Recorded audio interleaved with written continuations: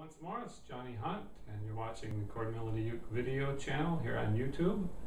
Today we're going to learn how to play Chattanooga Choo-Choo, which is from the well-known 1941 movie Sun Valley Serenade, starring Glenn Miller and his orchestra. There's a YouTube clip. I don't usually recommend YouTube clips because all my Facebook friends all are telling me which clips I want to watch. I know what music I like, so do you, so I'm going to break free of that a little bit here and recommend this clip to you. So if you go to the YouTube search page and type in Sun Valley Serenade, Glenn Miller Orchestra, and Chattanooga Choo-Choo, you'll probably get directed right to this clip. It's got a great rendition by Glenn Miller Band, and there's a couple trivia things here. The bass player, of course he's not the true bass player, but in the movie clip is Jackie Gleason. And Milton Berle's in this movie, and Sonia Henney, who was an Olympic figure skater back in the 30s. The piano player in Glenn's band is Cesar Romero, who was, I know better as, I think it was the Joker on the Batman TV series back in the 60s. So that's just a bunch of trivia. But watch that clip, and then after Glenn Miller plays it, there's a couple fellas, the Nicholas brothers, and they're really fantastic dancers. I'm sure that you'll be amazed and amused. These guys would jump off an 8-foot platform and land doing the splits, and you just kind of scratch your head and wonder how people can do that. So anyway, watch that clip if you're interested. Otherwise, we'll just go ahead and learn how to play the song here, because that's really why you're watching. So it's in the key of C. It's like the AABA format, and the B part's in the key of F, and it goes right back to C. But I'll explain. I'll go ahead and play through it. And this song, it's interesting because there's a lot of hammer-ons and pull-offs. So you'll get good at that if you play it the way I do here. And of course, as always, feel free to improvise, modify, and tweak things around to your own liking. Because this is just, let's say, kind of provides a starting point for you to branch out and make this song your own. So here it is, Chattanooga Choo-Choo.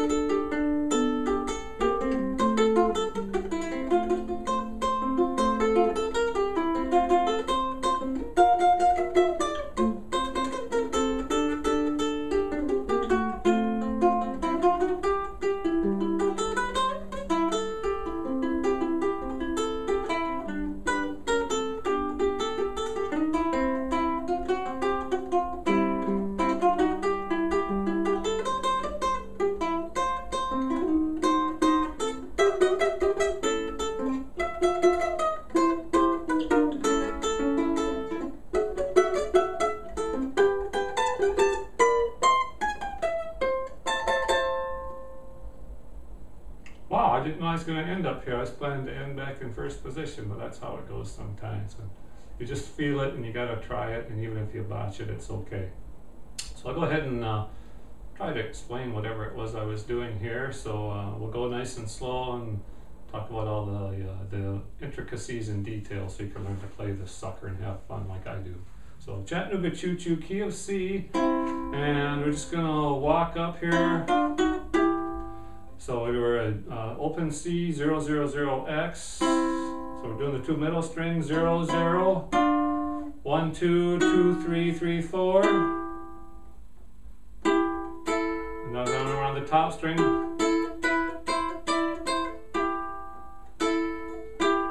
So open, second, third, fourth, third. Open fourth, and then the 5, 4, 3, open fourth, third of the third, and then to a G chord, just pinching here, second string, second fret is your melody. Then we go to the third string, fourth open, just alternating third at the third, fourth open, third open, second at the second, 0, 0. And then we're going to do another line, pretty much the same thing. Open, open, 2, 1, 3, 4, not 3, 4, 3, 2, 4, 3. Third at the third, open, fourth, second. So here's a pinky note. Second, third, fifth. Fourth open, third, third, fret. G chord. Let's just fill stuff behind.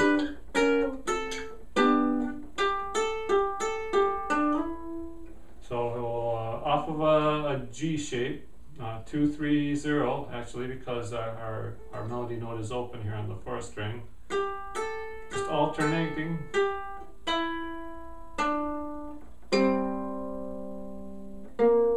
And then we're making a seventh, a C seventh, because we're heading to F. This is the A, B, A, and like I said, the B part's an F. So here we go, breaking into it with a C seventh.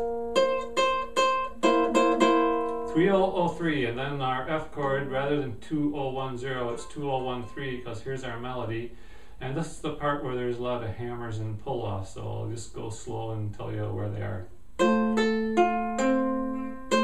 So 2013, pulling off the 3, third string, first fret, and then we got the, so this is C seventh, 0003.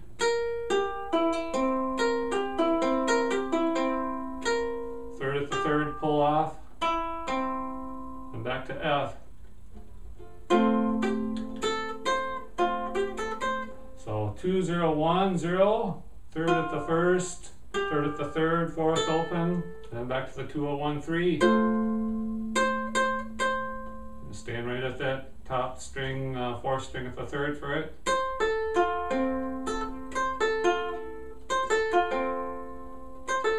Same thing. Third at the third, fourth string at the third, fourth open, third at the first, second open, and then our C seventh.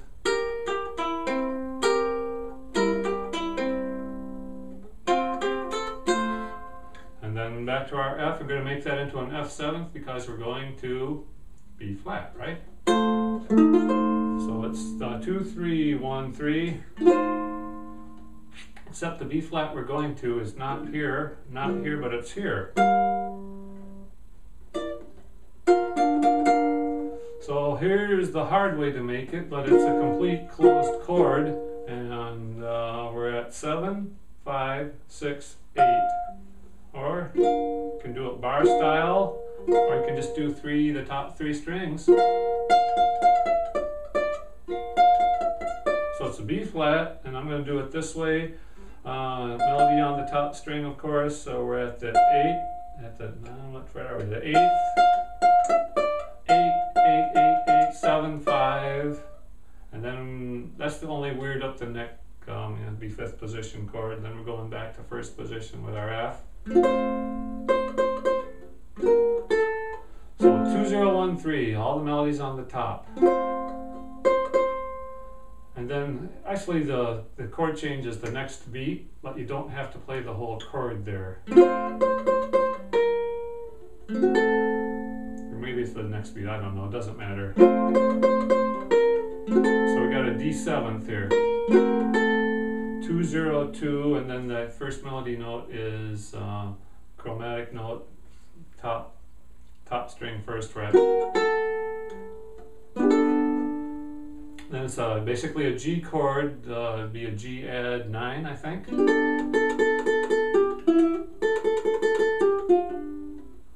So melody on the 4th, and I'm doing it at a 4, 2, 3 open. And then down to the 3rd string, at the 3rd fret, 1st, 4th open. And then another C seventh, 202X. We want to put the brakes on and not pluck this top E string until we're ready to, and then we're going to fret it. 2013, C7,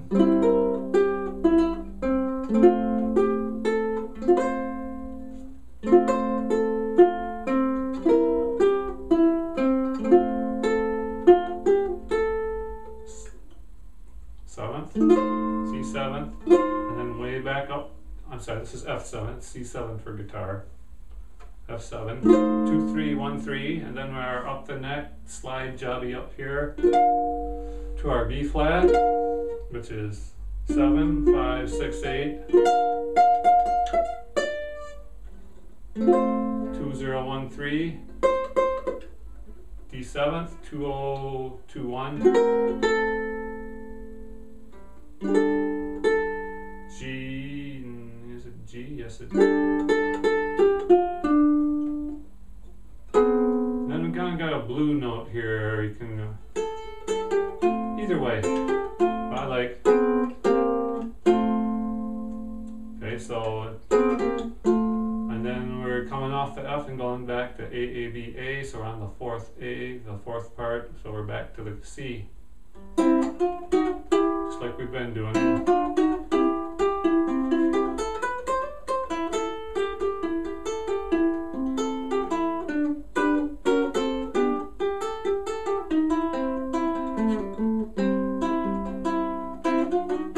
Now we're coming to the ending here. It gets a little bit trickier.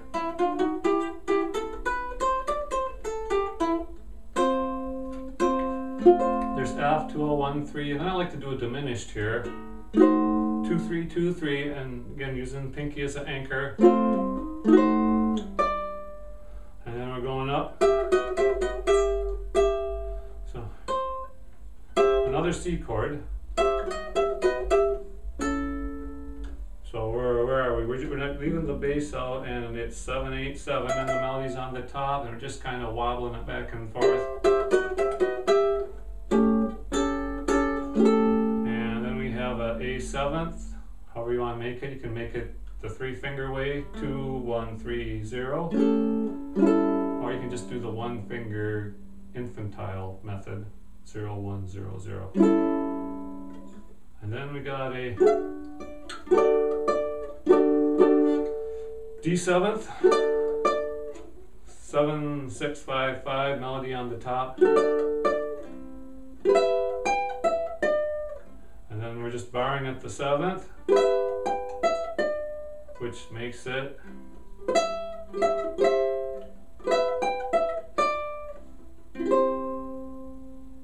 I guess that would make it G. So bar at the 7th, 7th fret, 10th, 7th, just a note at the 5th, and then we're coming home with a big C chord. But we're playing a lot of closed chords, so let's first find the right fret. Or I think I ended up there when I was playing through it, but they're all good, so take it where you want to go with it. So that's Chattanooga Choo-Choo. It's a lot of fun. There's you know, some tricks there with the pull-offs. But you know, keep working at it. You'll get good at it, and you'll find it makes it more interesting and fun when you throw in some new wrinkles. So good luck with Chattanooga Choo-Choo. If you get derailed, send me a note. I'll try to get you back on track. That's pretty good, isn't it? So Johnny Hunt here, chordmelodyyuke@yahoo.com is my email, and I'll try to get right on that and help you out. So have fun. See you next time on the Chord Melody Uke video channel.